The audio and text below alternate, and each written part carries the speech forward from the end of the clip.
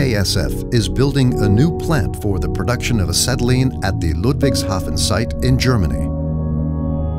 Acetylene has a long-standing tradition at BASF, and here's how it came about.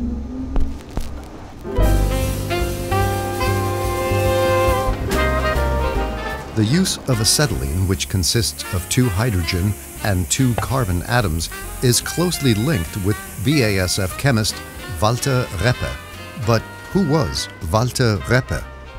Walter Reppe was born in the eastern German town of Göttingen in 1892. After completing his doctorate at the University of Munich, the chemist joined BASF in 1921. And this is where he was to go down in history. Today, he is considered the founder of modern acetylene chemistry. As early as the 1920s, the highly reactive acetylene enjoyed a strong reputation as an interesting chemical raw material. But working with the volatile substance was highly dangerous. For safety reasons, chemists at the time were only working with acetylene at a low pressure of maximum 1.5 bar. Yet such low pressures made it impossible for Reppe to process acetylene the way he had planned. So he set out to find new options to increase the gas pressure without taking any safety risks. Following extensive research, he figured out that acetylene could be processed safely at increased pressures of up to 25 bar. Finally clearing the way for implementing his ideas on acetylene.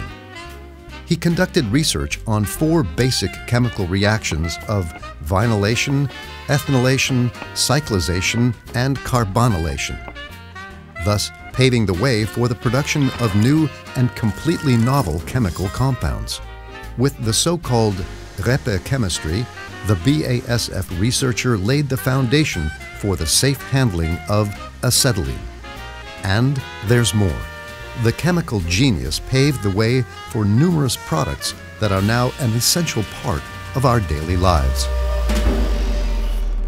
From elastane and spandex fibers used to make clothing more flexible and elastic, to wheels for inline skates and thermal insulation materials, all the way to pharmaceuticals, crop protection products, and fragrances, acetylene is an important starting material for all of these products. They all have their origin in the mind of chemistry pioneer Walter Reppe.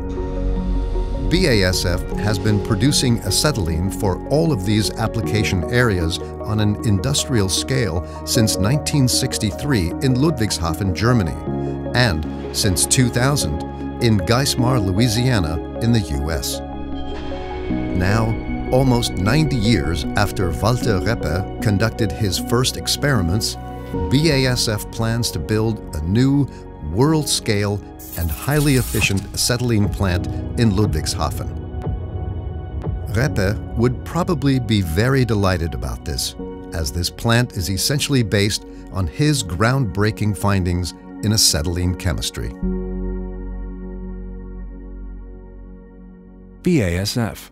We create chemistry.